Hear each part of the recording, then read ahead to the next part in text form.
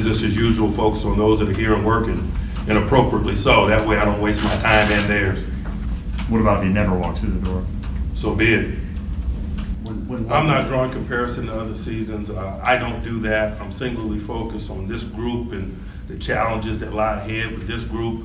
The running back room is the group that we've been working with since the day we checked into Latrobe. So there is no adjustment. There is no altering of feelings and thoughts regarding addressing the challenges that our schedule holds for us as we move forward. There is none. How do you feel about Samuels then, the progress he's made in his rookie season at this point? He's got a little bit more time of late. I like his arrow. It's been continually pointed up, but we expect that from him and all the rookies, to be quite honest with you. He's met that element of the challenge. He's been a positive contributor to our efforts. It's shown on teams. It needs to continue to show on teams, and obviously in recent weeks when given an opportunity to touch the ball, it's shown some on offense as well.